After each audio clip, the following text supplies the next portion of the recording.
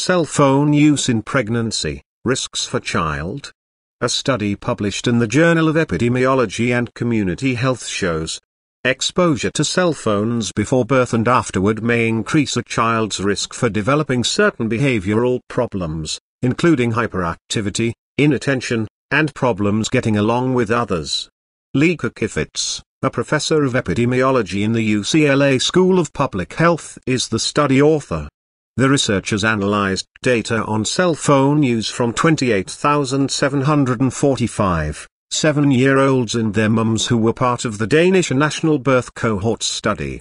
Among the mothers who use less than an hour a week, 93% of children had no behavioral issues, 3.3% had borderline behavioral problems, and 3.1% showed signs of behavioral problems including emotional symptoms, conduct problems, hyperactivity, inattention, and relationship problems.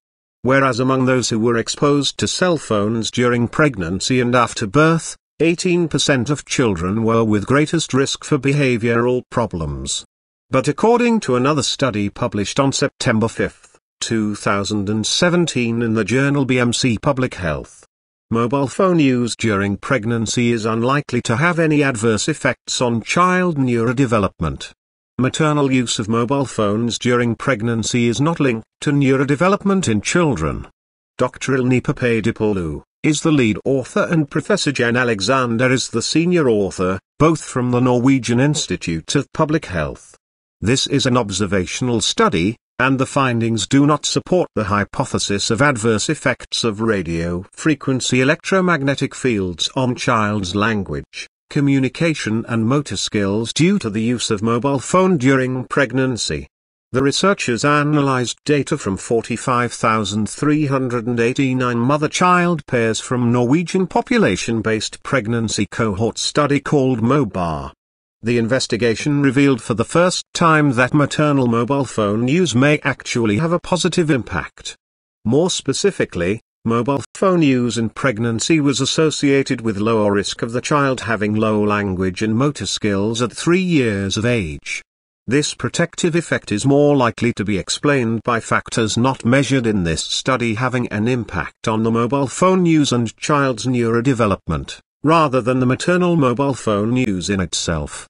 The researchers found that children born to mobile phone users had a 27% lower risk of having lower sentence complexity, 14% lower risk of incomplete grammar and 31% lower risk of having moderate language delay at age 3, compared to children of mothers who reported no mobile phone use. They also found that children born to mobile phone users had an 18% lower risk of low motor skills at age 3, compared to children born to non-users of mobile phones. The study provides evidence that pregnant women's use of cell phone is not associated with risk of harming neurodevelopment of the fetus. The beneficial effects reported should be interpreted with caution due to the limitations common in observational studies. The findings should at least alleviate any concern mothers have about using their mobile phone while pregnant. Different phones give off different exposures, and even those who were reported to be not exposed, probably had significant environmental exposure, rendering the study only slightly more than amusing.